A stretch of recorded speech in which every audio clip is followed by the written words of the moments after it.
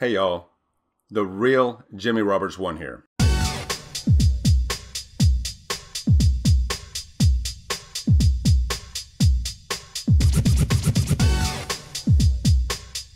So we've got something really good to show you today. But first, let's glance at a couple of things that viewers wrote us about pertaining to last week's video.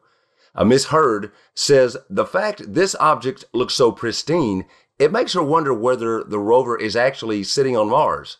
I feel your pain, Miss Hurd. Right up above it, NOAM, Noam, I think 65, brings to attention what really does look like a nut spun several threads down on a bolt. Yes, great find here, I love it. A rebar, tubing, or wiring just above it. And Silver M1Y notes that there is a rectangular-shaped object looking almost superimposed amongst the dirt debris. On the left side, vertically, there may be writing.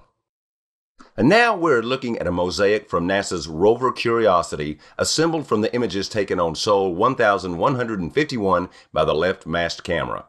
Now this is along the base of Mount Sharp, and like in so many other images, what would appear to be a river is right there. Now recall, at times we've found this possible stream to be painted over heavily, sometimes in a Martian sand color, sometimes in a gray or blue. It's hidden often, but only slightly. It's very strange the way they're doing all this. Now let's focus our attention to the mountainous area in the back. Many people insist there's dwellings back there, and it does appear possible. And some have noted a potential pyramid right over here. Now look what we get when we apply some contrast. I don't think that's a pyramid in the traditional sense, no, but it sure does look artificial. And just take a good look at, well, all of it.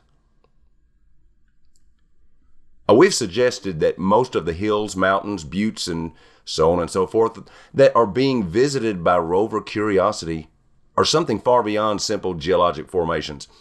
I recall stating years ago that as much as 80% of these images we see that show large areas of terrain are fraudulent. Yet other so-called anomaly hunters continue to talk about carvings and rocks. You need to listen to me, folks. That's not what's going on here.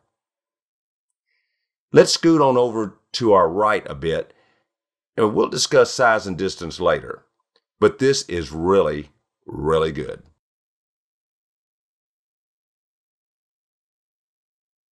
Absolutely, positively, the remains of a structure back there.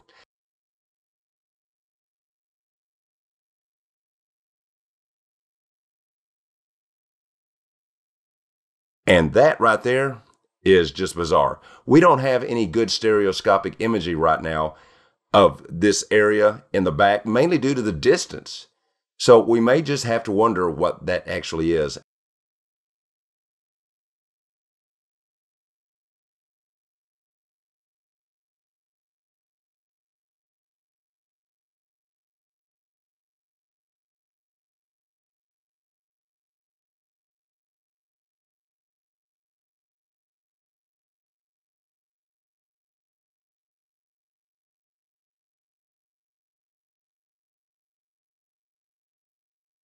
And it's everywhere back there, we do believe.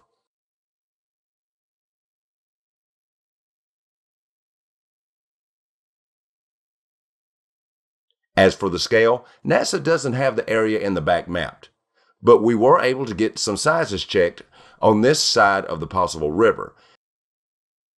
Now that formation is 197 feet from the rover, and the length across the ruler at the formation is 75 feet.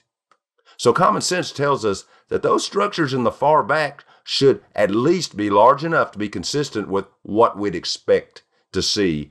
Now here's the navigational camera image where we did the measurements. And what is this? Tell us what you see here. We're very interested. See you next week.